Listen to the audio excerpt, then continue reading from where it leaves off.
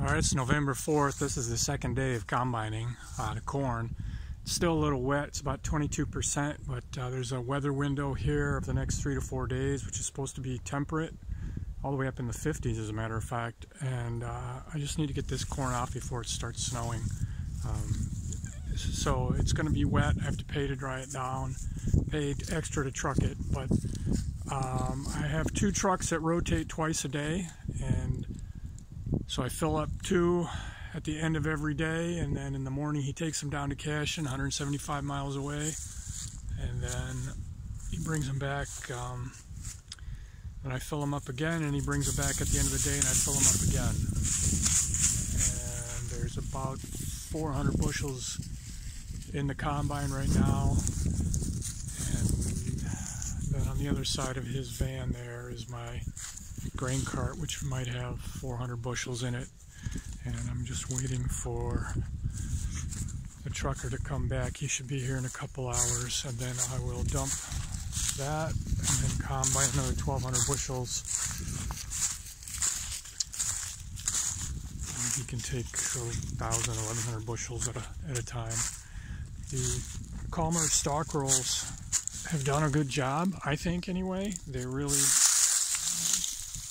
breaking this up well. And let's go over here. I'm going to hit pause here and we'll look. Hang on a second.